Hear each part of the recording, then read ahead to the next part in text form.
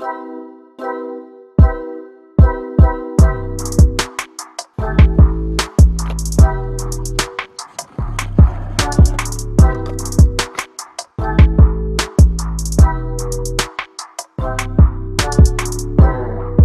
length describes how long your board is in front of your front trucks. More specifically, nose length is the projected distance from the tip of the nose to the centers of the truck holes closest to the nose.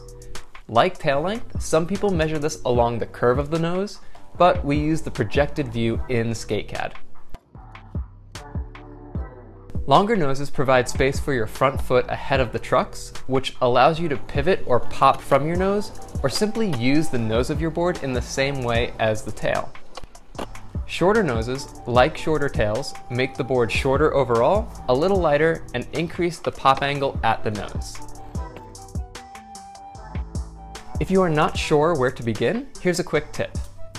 Choose a nose length of around 6.75 inches if you'd like to do more tricks or be able to ride your board with either the nose or tail in front, or have them the same. Choose a nose length of around 2 to 4 inches if you'd like to minimize your board length and you plan on using it for cruising or downhill riding.